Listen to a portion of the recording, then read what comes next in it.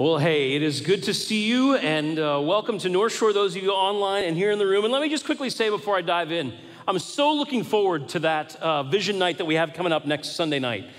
Such a unique chance to just come together, either whether it's folks that call North Shore home or you're just curious about sort of what's the future look like for us. We would love to have you there. It's going to be a night of worship, a night of praying together, just some other special surprises and experiences that you will not want to miss.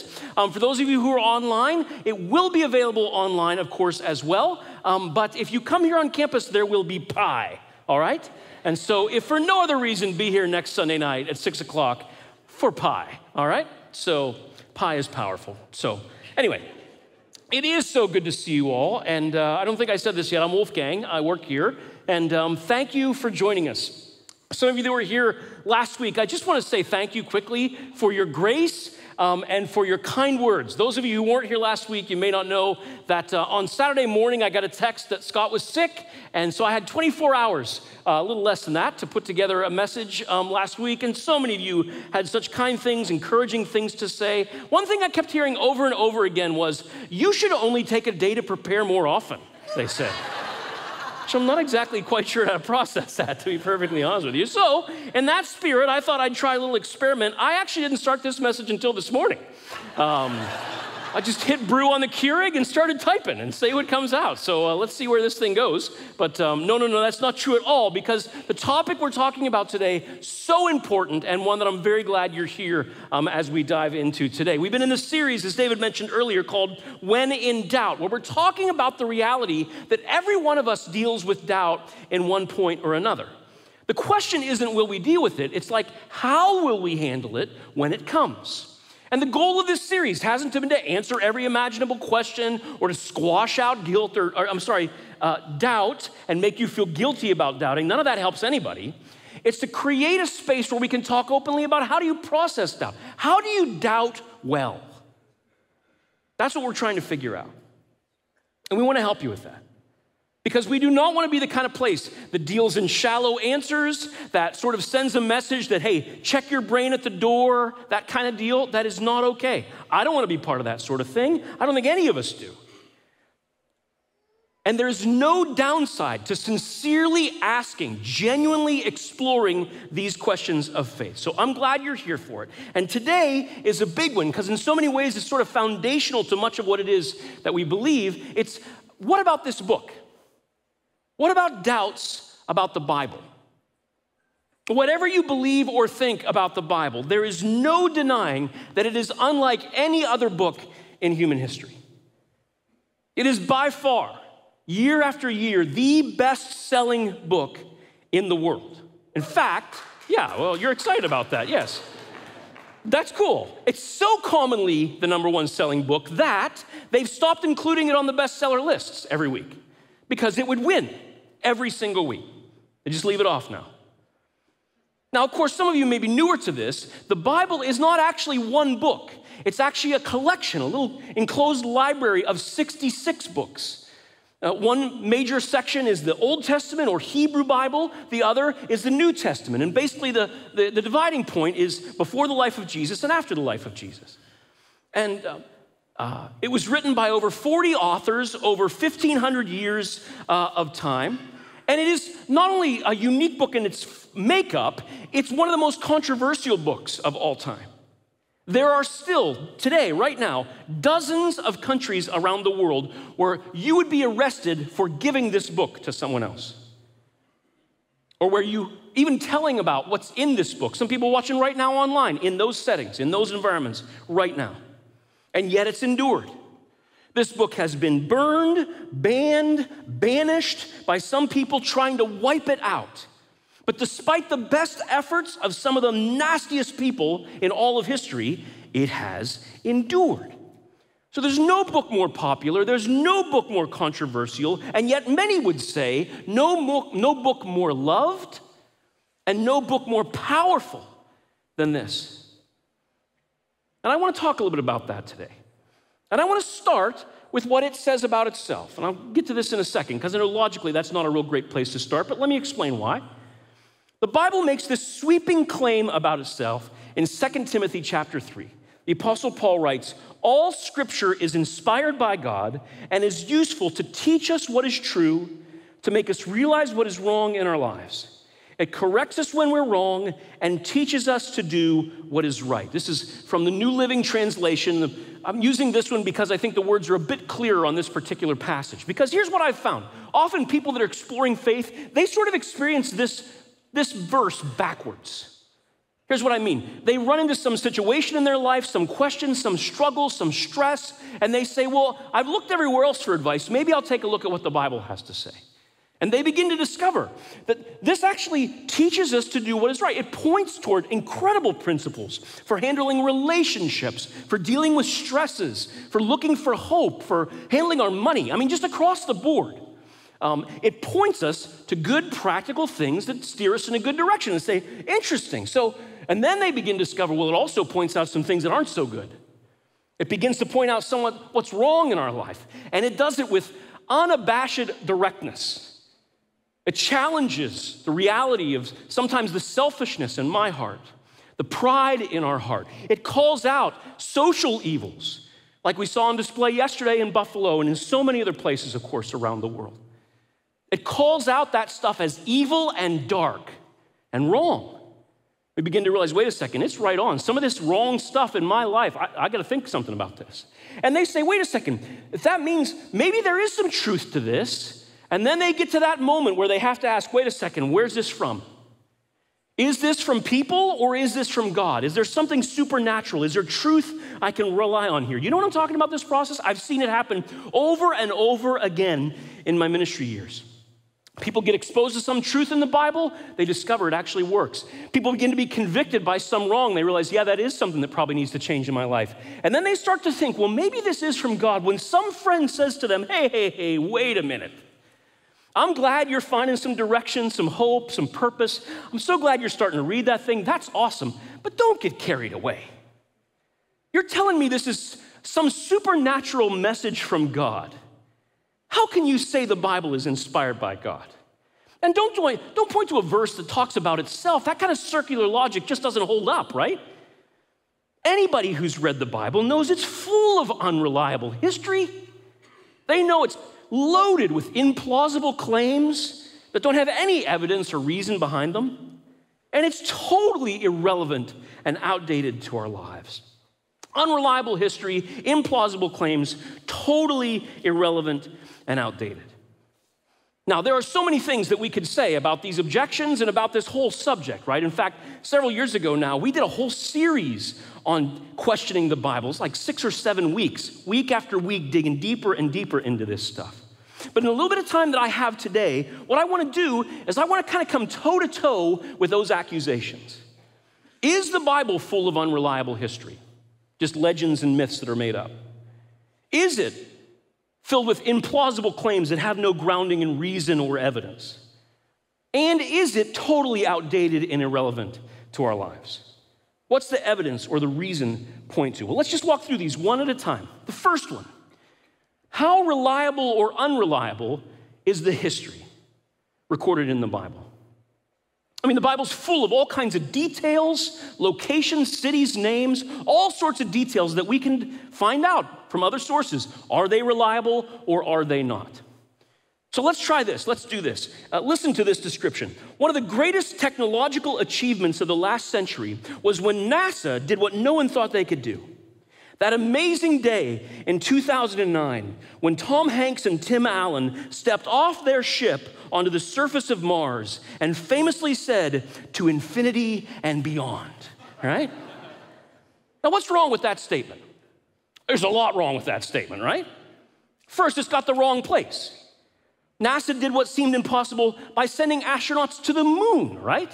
Not to Mars. Elon Musk is going to take care of that part, right? Second, it's got the wrong people. Tom Hanks and Tim Allen, they're the guys from Toy Story, right? It was Neil Armstrong that first set foot on the moon. And he didn't say to infinity and beyond, of course, again, Buzz Lightyear, Toy Story. He said, one small step for man, one giant leap for mankind. And of course, the date, completely wrong. It wasn't 2009. It was 1969. See, friends, reliable history gets these kinds of details right. Dates, people, places. So what about the Bible? Now, when you study the Bible and you compare it with other historical sources of its day, and you look at the archaeological record, there are volumes of documentation and corroboration and cross-checking that indicate that the Bible is solid history. All those details that frankly didn't even need to be included but are, they check out. In fact, even if you'd never read the Bible at all, you could learn from other ancient sources completely outside the Bible, whether it's a Jewish work like the Talmud or other ancient historical writers like Josephus, Tacitus, and others. You could know Jesus actually existed, historical fact. Jesus was a Jewish teacher. You could know many believed that he performed healings and other sort of inexplicable, miraculous things. You could discover that some believed he was actually the Messiah that had been promised throughout the Old Testament. Other sources would confirm for you that he was rejected by the religious leaders of his day, that he was crucified under the authority of a historical figure for whom we have great evidence, Pontius Pilate, during the reign of the Roman Emperor Tiberius. Despite his death, other sources would confirm his followers who believed that he'd risen from the dead. They spread beyond that little area of Israel or Palestine. They spread all over the known world. They were in Rome by just a few decades later, and they were made up of people of all kinds of backgrounds.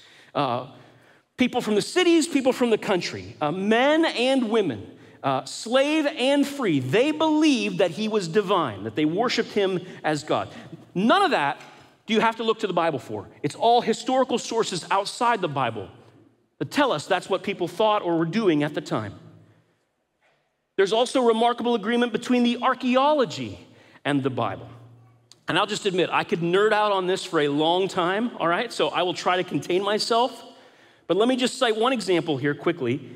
It's the report of a gentleman, well-known scholar named Sir William Ramsay of Oxford University. He lived several generations ago, but he's regarded as one of the greatest archaeologists to ever live. I mean, Indiana Jones has nothing on this guy, okay?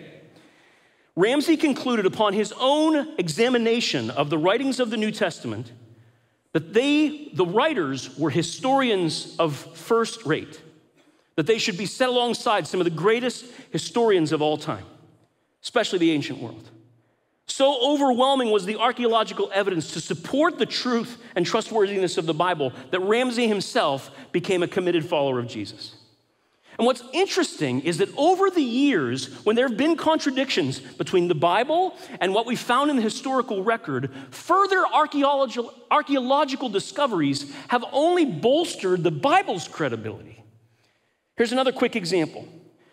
In the New Testament, there's a writer named Luke who writes the book of Luke, the gospel telling the story of Jesus' life, and a book called Acts that follows what happened in the early church. And there's a phrase or term that's used by Luke several times, this term politarch, to describe a local official. And for years, there was no evidence of that term being used in any other context. So people said, see, they made this stuff up. This isn't actually true. Until they found an ancient Roman arch from the 1st century with an inscription that begins in the time of the politarchs. It reinforced the claim in Acts 17:6 of using that term. And since then, archaeologists have found more than 35 inscriptions that mention that same term that previously had only been known from Luke. In fact, archaeologists have carefully examined Luke's references to 32 countries, 54 cities, and 9 Mediterranean islands, and every one of them checks out historically and geographically. The truth is, the more they dig, the more they discover how accurate it is historically. And it's not just Luke. You can use, again, sources other than this book, other records and materials from the ancient world that definitively confirm the historical existence of at least 83 people from both the Old and New Testament that are mentioned in this book, other evidence of their existence. Now, some of you guys don't care at all about all this stuff, but that's pretty compelling stuff. The point is, this is not just a collection of myths and legends that have been thrown together. And yes, I'll admit, the Bible can be challenging. There are parts of it that are hard to understand. I'll say more about that in a bit. But you cannot simply dismiss this as a work of fiction, just a collection of, fairy tales and legends. The Bible passes a history test with flying colors. So let's look at the next big objection that people often raise. It's full of implausible claims. I mean, come on, have you actually read this thing? It claims to be architected by God, engineered or inspired by him. It claims that Jesus is God in the flesh, that he's some fulfilled, promised coming one. This one who came as a substitute for our sins to raise from the dead. It makes claims about miracles like disabled people who can suddenly walk, blind people who can suddenly see, deaf people who can suddenly hear. I mean, is any of that credible? Or is this all just legend that crept up over the following couple of centuries in his life? There is incredible evidence and reason to believe those things really happened. And one of those pieces of evidence has to do with fulfilled prophecy. See, the Bible is full of promises about things that would one day happen.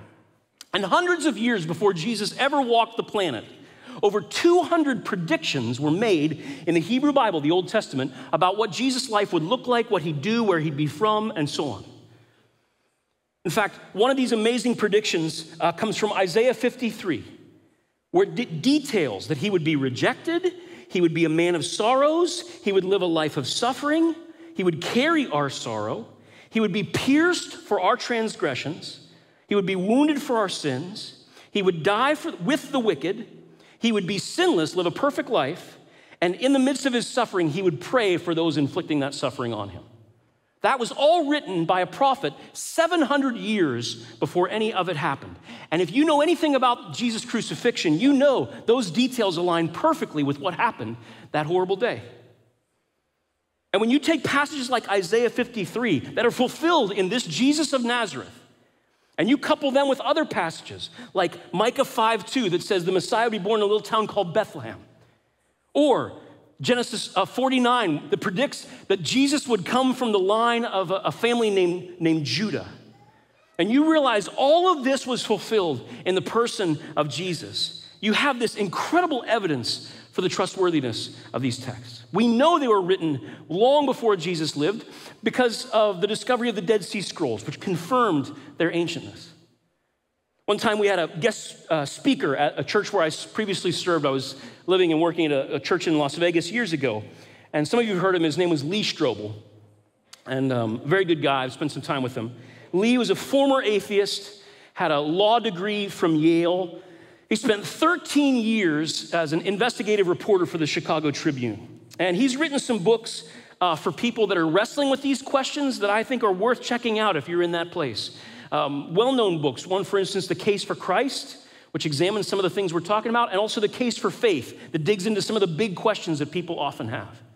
Anyhow, Lee talked about how when he was doing his investigation into the truth of Christianity, or the falsehood of Christianity, he was overwhelmed by some of this fulfilled prophecy information. I remember he talked about a study that was done by some mathematics students where they had calculated the odds, the chances, that any human being throughout history could fulfill just 8 of the more than 200 promises that were made about who Jesus would be, or the Messiah would be. And they determined that the likelihood, mathematically, of anybody just happening to hit all 8 of those predictions would not be 1 in a million, or 1 in a billion, or 1 in a trillion. It would be 1 chance in 100 million billion. Okay? That's a huge number. That is a 1 with 17 zeros after it. 1 in that number chance. And of course, I was working back at Vegas at the time. We knew long odds when I lived back in there, okay? We get that stuff. Anyway, Lee was talking about this, and he used a description that I will never forget. He held up this little bathroom ceramic tile that he said he and his wife were using to remodel their bathroom. A little 1.5 by 1.5 inches. And he said, if I took tiles like this and I tiled the entire auditorium and then the entire church building, and then I tiled the entire city, and then I tiled the entire state, in fact, the entire United States and Canada and Mexico and Africa and South America and Asia and Antarctica and even Australia. Every square inch of dry land on the planet, tile it with one of these little 1.5 by 1.5 tiles. And on the bottom of one of those tiles, face down so you couldn't see it, put a gold star somewhere on the planet. What are the odds that anybody throughout history could fulfill just 8 of these promises in the Old Testament? That would be like inviting you to walk this planet, go anywhere you want. You go to Rio, you go to Sydney, you go to Rome, you go to Beijing, you go to Yakima, although why would you go there? Anyway, you go wherever you want, but you can only bend down and pick up one tile. What are the odds that it would happen to be the tile with the star on the bottom? Those are the same odds that any human being throughout human history could fulfill just 8 of these Old Testament prophecies. That's impressive. But Jesus did that and so much more. He didn't just fulfill 8 of these prophecies, but more than 200. And Jesus himself had this to say in Luke 24, everything must be fulfilled that is written about me in the law of Moses, the prophets, and the Psalms. That's the 3 major categories of the Hebrew Bible. And it was. But only in Jesus of Nazareth. You say, all right, Wolfgang, okay, well, I don't totally follow all the tile stuff you're saying, but what about all the stories about the miracles and stuff? I mean, healing people, walking on water, rising from the dead. I mean, is there actually reason to believe that actually happened? I've never seen that happen. Were there people that actually saw this that we can trust, that know it happened? Well, it turns out there's very good evidence, very good reason. The oldest records of Jesus' life are the books in the New Testament, Matthew, Mark, Luke, and John. They were pulled together by eyewitnesses or based on eyewitness accounts of people who actually saw this stuff happen. And the Apostle Peter, who was one of those original 12, he wrote this in 2 Peter 1. He said, we did not follow cleverly invented stories when we told you about the power and coming of our Lord Jesus Christ, but we were eyewitnesses of his majesty. We saw this stuff ourselves. There were over 500 eyewitnesses of Jesus after the resurrection. Sometimes we tell the story and almost get this impression that it's just this small little group of disciples and a few of the women that were there at that time that witnessed and saw him firsthand. It's not what the New Testament says. It says there were more than 500 that saw him after that first Easter. You say, wait. Maybe those people were all lying. I mean, I was just recently flipping through the channels. I came across one of those Law and Order shows, right? Or like NCIS. And those have been around almost as long as the Bible, right? And I was watching an episode where an eyewitness lied. So how can we know eyewitnesses aren't lying? But consider this. Would they be willing to lie for what they knew was a lie? I'm sorry, would they be willing to die for what they know was a lie? Do you think those eyewitnesses, at some point, one of them would have cracked and they would have said, please don't cut off my head. We made all this up, if they had. It just makes sense. And then another piece of evidence, not just them as eyewitnesses, but people who weren't believers, but still eyewitnesses. Let's frame this way. If you and I were to go down to T-Mobile Park, right? Maybe last week when the Mariners were here in town and we watched a game and we were just randomly invited to come out and take batting practice on the field. And let's say Robbie Ray, right, who was expected, not doing as great as everybody hoped, but last year's Cy Young winner, he comes out there and he's throwing us 90-mile-an-hour fastballs. And you watched me try to hit a few of those pitches out of the ballpark. You're an eyewitness to what happened there. And let's say after it was over, you hear me telling somebody else, you should have seen me. I stepped into that batter's box, I faced down a Robbie Ray fastball, and I turned on that ball, drove it out of the park just like Junior used to do back in the day, right? And then I did it again. And then I did it again. 3 times in a row I did this. Now, if you had seen me try to do this, wouldn't you call me on that and jump in and say, he did not? He's lying. He stepped into that batter's box and he looked like a little scared boy is what he looked like. In fact, he didn't even get the bat off his shoulder before the pitch was already in the catcher's mitt.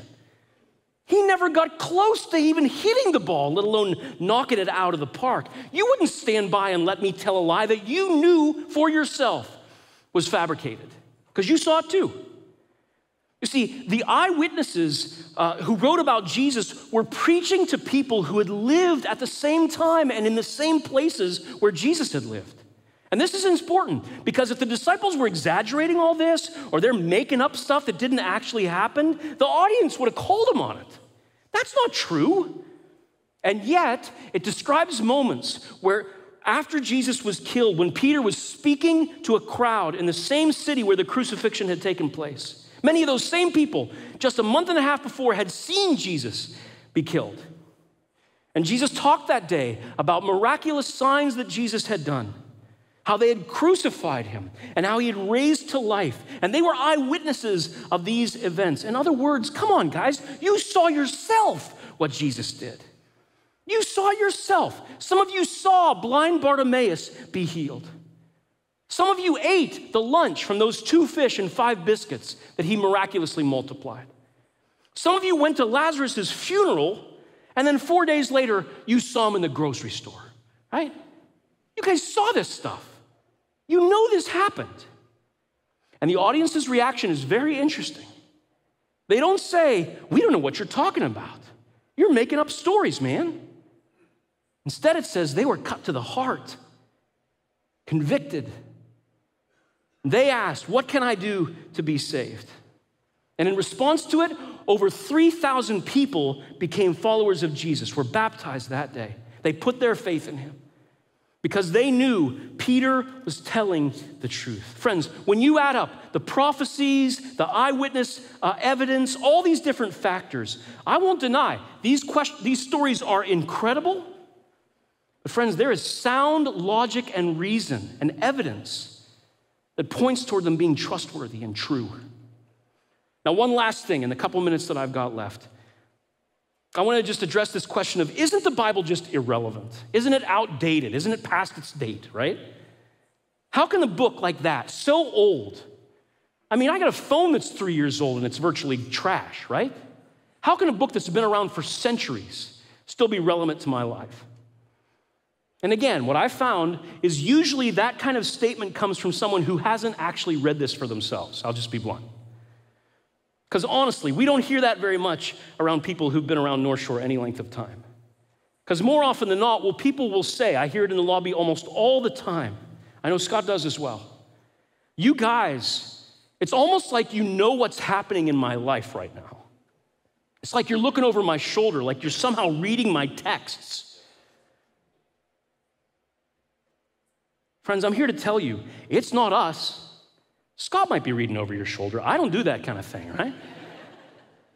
It's our truth stores.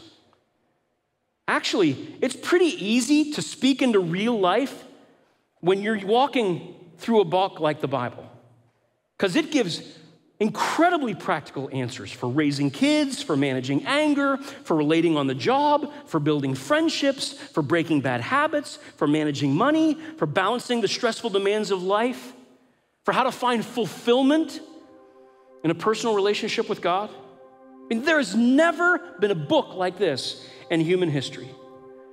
And the truth is, millions of people claim that what they've learned and encountered by studying this book, the relationship it's helped build between them and God, has transformed their lives. It's completely changed their worldview. It's changed their relationships, their values, what they dream about, their hope. Now again, are there challenging things in the Bible? Absolutely. It's interesting, even the Apostle Peter was commenting on some of Paul's writings back in the New Testament. He himself even said, there are some things in Paul's letters that are hard to understand. So even in that day, hard to understand. And there are what seem to be contradictions and some moral and historical difficulties in certain places. And many of these things can be understood in part by understanding the different kinds of literature that are in here, or what was happening, the context it was written to. But there are parts of this book that leave me scratching my head. I'll admit it. I've studied it for years. I have advanced degrees in it.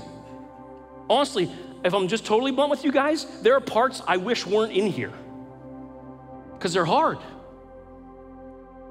They fly in the face of what I want to be or what our culture says ought to be. I mean, all that stuff about denying myself, I'd rather that wasn't in here. All that stuff about loving those who disagree with me, not my thing. Forgiving people who've wronged me, I'd rather hold on to the grudge. And yet this challenges me, it stretches me, it even makes me uncomfortable at times. It's hard. And I acknowledge that. In fact, if you wrestle with doubts and you're struggling with some of what's in here, let me just tell you, it's okay to struggle with this and to wrestle and to ask questions, but do not dismiss it as being legend or silliness. It is worth taking seriously. Now, friends, there's so much more that can be said. And like I said last week, if you want to dig deeper into some of these questions, there are amazing resources out there. We'd love to help. Earlier, David talked about that connection card that was on your seat or in the seat back in front. And here it is, of course, for those of you online that you can scan that as well. If you mark, I'm exploring questions about God, this week I'll send you a follow-up email that has some things you may want to explore. But I also want to send like how to start reading it, some suggestions about how to start to dig in, some favorite Bible apps that I personally use in my own growth and study and learning. And if you're here on our Kirkland campus and you'd like an actual physical copy of the Bible, like go old school, we have a lot, and I'd love to give you one. After the service, I'll be hanging out over here in the corner. Just come over there. I'd love to give you one. I'll mark a good place to start, because again, it's not like every other book where you start at page 1 and work your way through. There are good places to begin, especially if you're new to all this, and I'd love to help you learn about that. So we can help with that. See, that's the biggest question in all of this as I finish. When it comes to this conversation, what are you going to do with this book? Because you can't just dismiss it as unreliable history or full of implausible claims or irrelevant or outdated, because that doesn't stack up against the reality.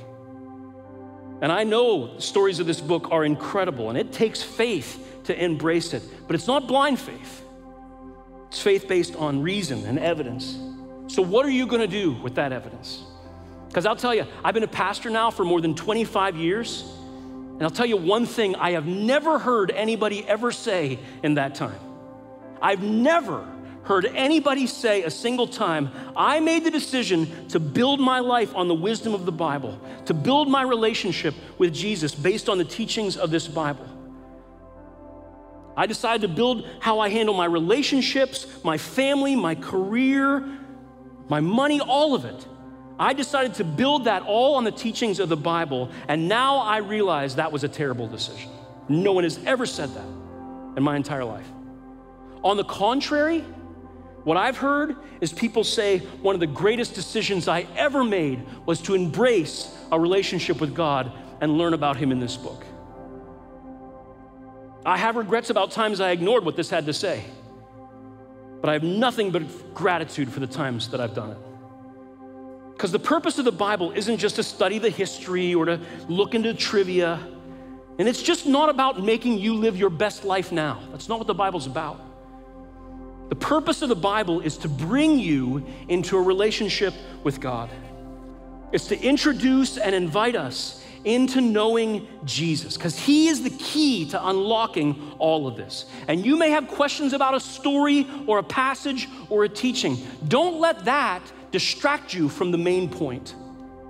Because the main point, this book is all about Jesus. It's about a God who knows you, who loves you so much, He was willing to come down the stairs, if you were here last week, into our lives with our struggle and our stresses and our sin, and walk with us and bring us into relationship with Him. He wants you as part of His family. And this book is full of stories of people who were messed up, desperately screwed up. And God stepped in and He walked with them through those struggles. And friends, I believe God still wants to tell those kinds of stories today in your life. Whatever struggle you're facing, whatever issue you're dealing with, he wants to come into your story and write a new story for you. The same God who did it again and again and again. It's the story he wants to write in your life. And that all begins when we actually explore what this book has to say, even in the face of our doubts. Begin to take what it says into our life, to live it out, to begin to build that relationship with him. See what story God wants to write. And with that in our hearts, let's bow our heads together. Let's pray. Would you bow your head with me as we finish up? Oh God, I'm grateful for this book. I'm grateful for what you've taught me in this book. I'm grateful for the way you've corrected, challenged me with this book. I'm grateful for the gift it is, not just as the book, but what the book contains. This good news of an opportunity to have a relationship with you, to not walk through this world aimless and without a compass, but to have a guide and a God that wants to walk with us. And I'm so grateful for that, God. Especially in light of all of the ugliness in our world, Father. We need wisdom beyond ourselves to know how to handle this stuff. How to call out the ugliness around us, how to be filled with the kind of peace and comfort that we need in our lives. Show us, I pray, God. Do in our lives what you've done in so many before that we get to learn about and read about in this book. God, use this, I pray. I thank you for how it points us to Jesus and the new life we can have because of him. And I pray these things in his name. Amen.